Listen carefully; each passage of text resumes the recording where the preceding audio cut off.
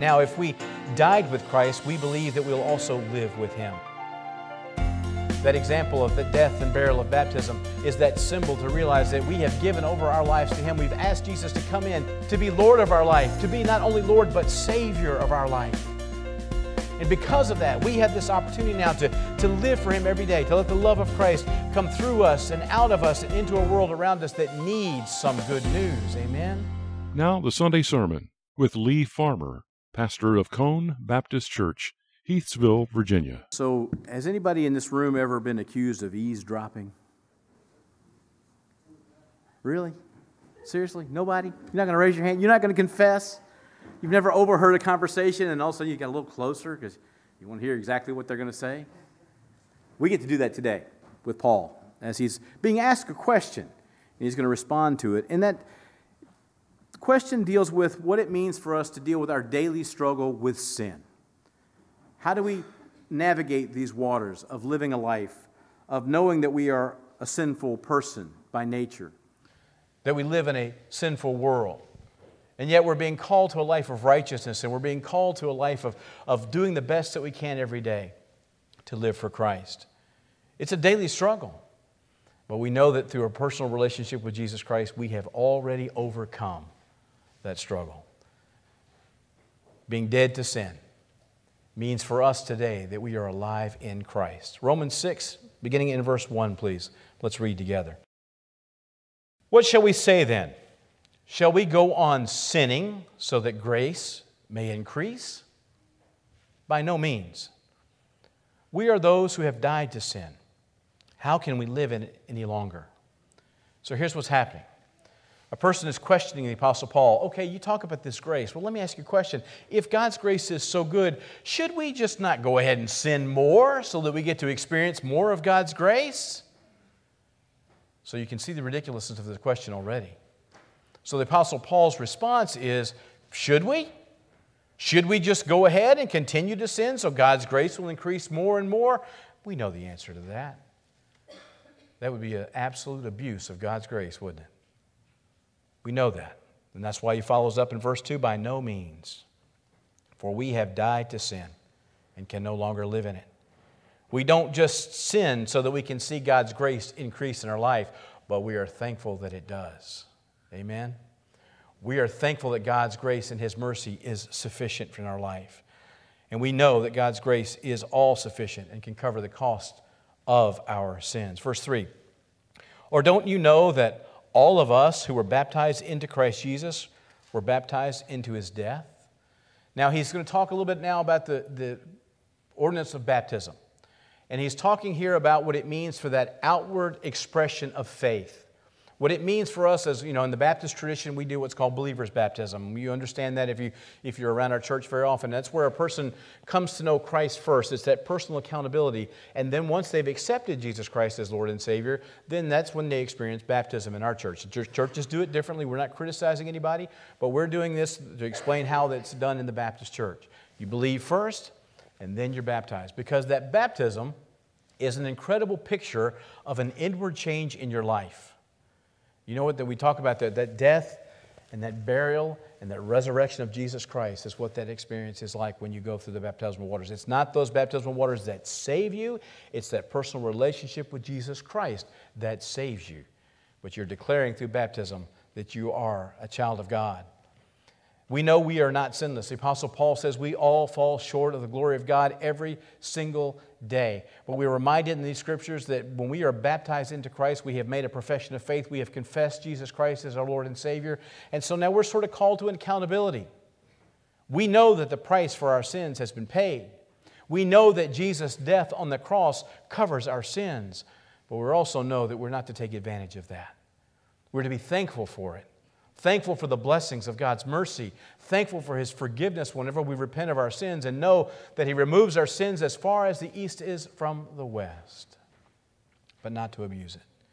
Verse 4, we were therefore buried with Him through the baptism into death, in order that just as Christ was raised from the dead through the glory of the Father, we too may have new life.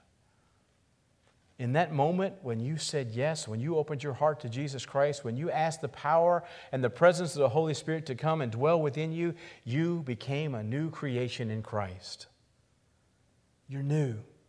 The old things have passed away. Now, some of the struggles of daily life are going to be there. When Monday rolls around, it's still going to be Monday. And you're going to have the opportunity to deal with some of the same struggles you maybe have dealt with next week. But here's the good news. In your relationship with Jesus Christ, when you have sure that your faith and trust is in Him, He is going to equip you to face those challenges that are before you. When He talks about in verse 4 that just through baptism, we understand that we are put into death in order that Jesus Christ was raised from the dead. Baptism is that beautiful visual symbol of a person who's put their faith and trust in Jesus Christ. Baptism is that modern-day bumper sticker, if you will, that says, I have identified with Jesus Christ, and I've accepted what He did for me through His death, His burial, and His resurrection. We are made new, and those old things have passed away. Sin stays in the grave so that we can live in Christ Jesus.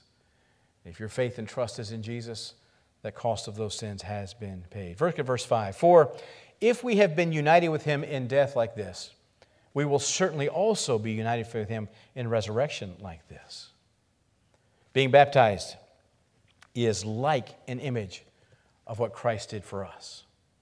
It's that picture of what Christ did for us. And if you want to know how much God loves you specifically, if you want to know how much Jesus loves you specifically, I want you to stop for a moment and realize that Jesus didn't have to go to the cross, but He willingly went to the cross. Do you understand that? He willingly went to the cross because it was God's plan. He willingly went to that cross to pay that price for you and for me so that the cost of our sins would be covered. Because, folks, there is no way that you and I could have worked out our salvation. There is no way that we could have paid that price. But Jesus did.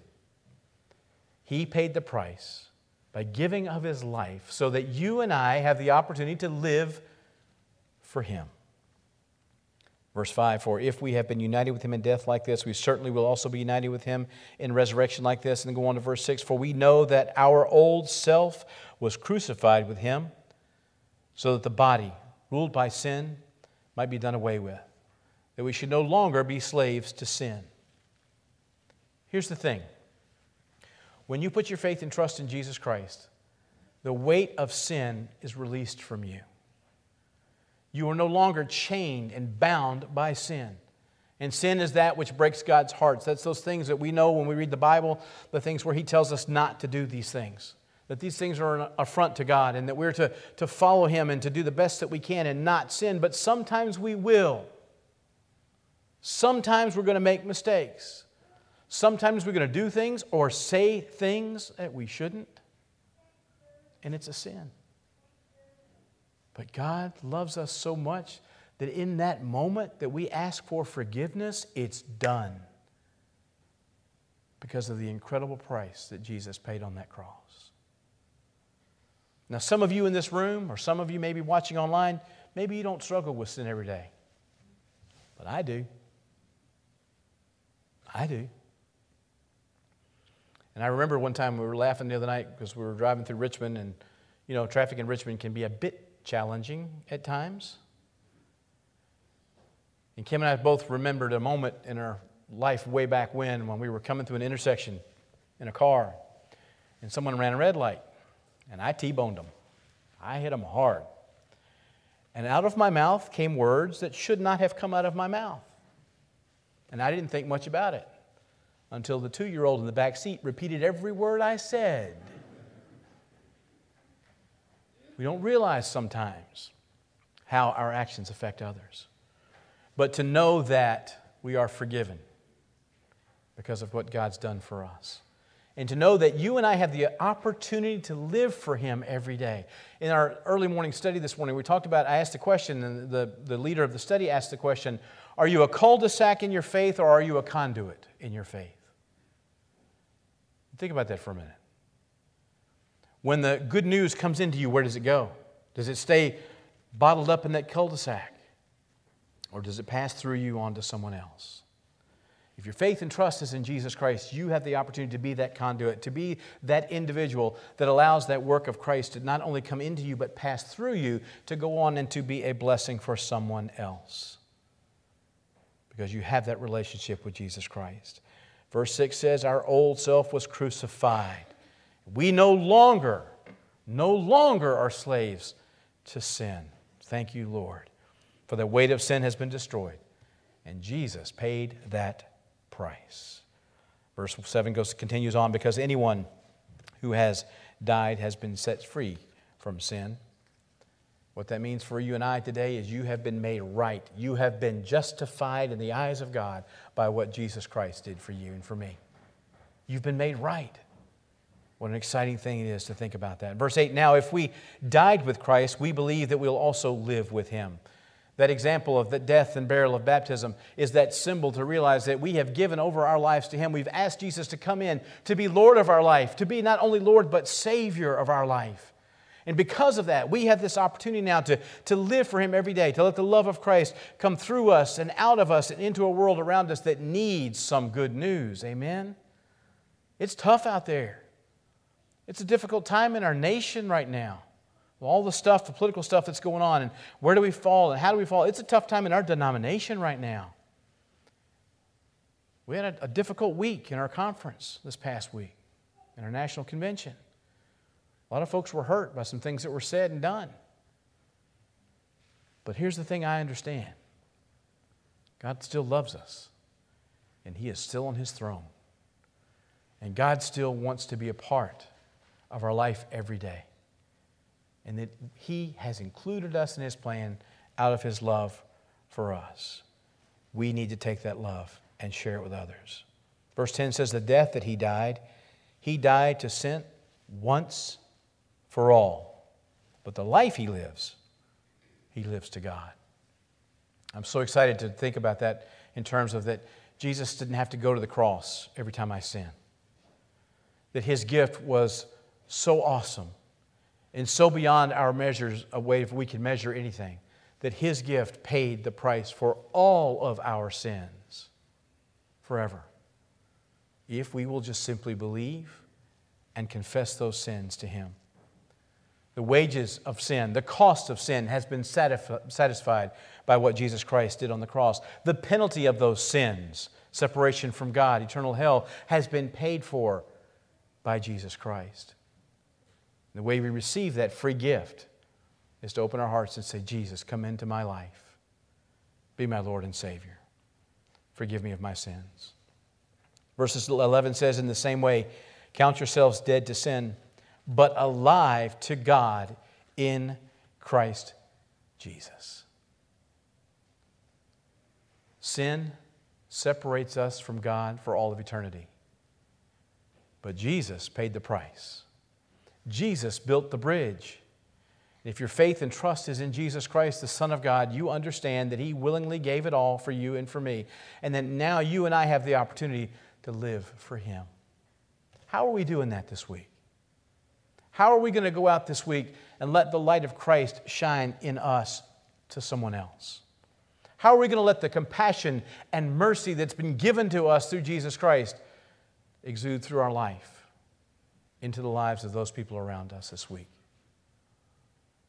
If you're sensitive at all, then you realize that every single day that God gives you, unless you stay home and don't go around any people, if you're ever around any people, there's going to be somebody that's going to cross your path that needs some compassion, that needs some mercy, that needs some good news.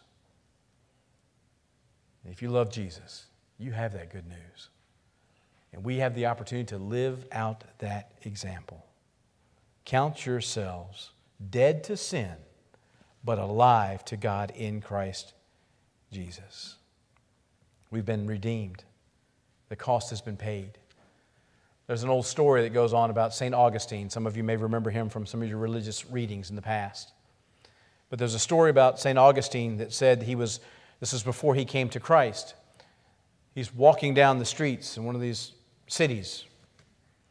And as he's walking down the street, he sees someone he recognizes. And it's a woman that he once had an affair with. And so he immediately sees her, and he turns around and he goes the other way, and she recognizes him, and she begins to call him by name, and she begins to say, "Hey, it's me, it's me." And as he's walking away, he looks over his shoulder and he says, "I know, but it's not me."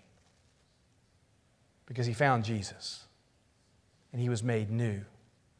He had the opportunity to start over with a fresh new life in his relationship with Jesus Christ. That's the kind of power you and I get to celebrate today. Old things are made new. We are new creatures in Christ through our relationship with Jesus. So my question is the weight of sin bearing down on you today? Is it pressing you down?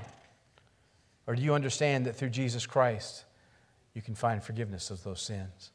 That the weight of those sins, the burden of those sins can be removed from your life, that you no longer have to carry them. Now, just in that story about St. Augustine, we understand that the temptation of sin was still there, even though his life had changed. For you and I today, even in our new creature, even being a new creation in Christ, we're going to face temptation every single day. But He gives us the opportunity to turn from that sin. And when we call upon the name of the Lord, He gives us the power to overcome that sin. And I pray today that you truly understand that you have the opportunity to be thankful today. He died so you could live. He gave His life and paid the price for our sins so that we have the gift of eternal life. Whether it's on this earth or in the presence of God, if you love Jesus, you have the opportunity to live for Him. Paul was trying to address this situation and remind them to not abuse their relationship with Christ. They're saying, "Hey, you're saying we can be forgiven of any sin, so let's just go out here and let's just sin a whole bunch and not worry about it, because the more we sin, the more God's grace will be upon us." In theory, that's true. But is that not an abuse of a relationship? God loves you. God sent His only Son to pay the price for you and for me. And what He wants us is to live out of the abundance that He has blessed us with, and to share that with others. I want to challenge you this week to do just that, to live out of abundance, to realize what God has blessed you with, and how can you use your blessings now to encourage somebody else. You've been given the opportunity. You've been given the challenge through the reading of His Word this morning. You, as a believer in Jesus Christ, are now dead to sin. It no longer has power over you because Jesus has forgiven you of that sin. You have some good news. Let's get out of here this week and share that with some people around us. Because there are people around us every day that need to know that God loves them. So often you'll hear somebody say, you tell me God loves me, but you don't know what I've done in my past. That doesn't matter. That doesn't matter. He still loves you. And if you will just say yes to Christ, all can be forgiven. Would you bow your heads for just a moment? As you simply think about your journey this morning of faith, I hope you realize what a tremendous opportunity you and I have this morning to live for Jesus. He did the heavy work. He paid the ultimate price.